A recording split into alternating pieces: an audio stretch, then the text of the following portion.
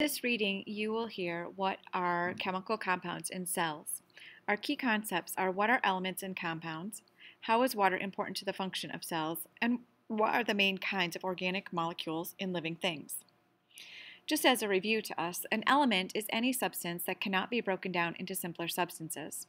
The smallest unit of an element is called an atom. The elements found in living things include carbon, hydrogen, oxygen, and nitrogen, phosphorus, and sulfur. When two or more elements combine chemically, they form a compound. The smallest unit of many compounds is called a molecule. Water is a compound made of hydrogen and oxygen. Most chemical reactions within cells could not take place without water. Water also helps cells keep their size and shape and keeps the temperature of cells from changing rapidly. Many of the compounds found in living things contain the element carbon. Most compounds that contain carbon are called organic compounds. Carbohydrates, proteins, lipids, and nucleic acids are important groups of organic compounds in living things. Compounds that do not contain the element carbon are called inorganic compounds. A carbohydrate is an energy-rich organic compound made of elements carbon, hydrogen, and oxygen. Sugars and starches are examples of carbohydrates. Carbohydrates are important components of some cell parts, including cell walls and cell membranes.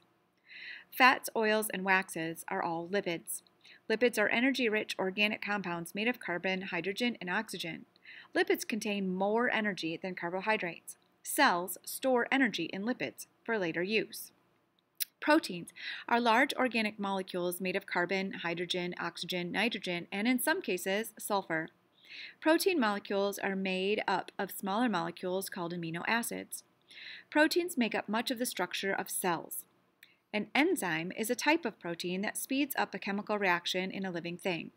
Without enzymes, many chemical reactions that are necessary for life would either take too long or not occur at all. Nucleic acids are very long organic molecules made of carbon, oxygen, hydrogen, nitrogen, and phosphorus.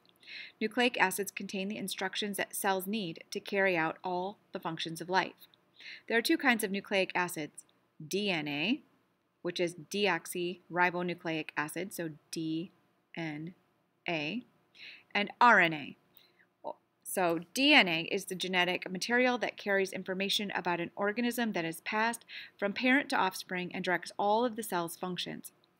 Ribonucleic acid, this is RNA, right, from back here, RNA. Ribonucleic acid, or RNA, plays an important role in the production of proteins. RNA is found in the cytoplasm as well as in the nucleus.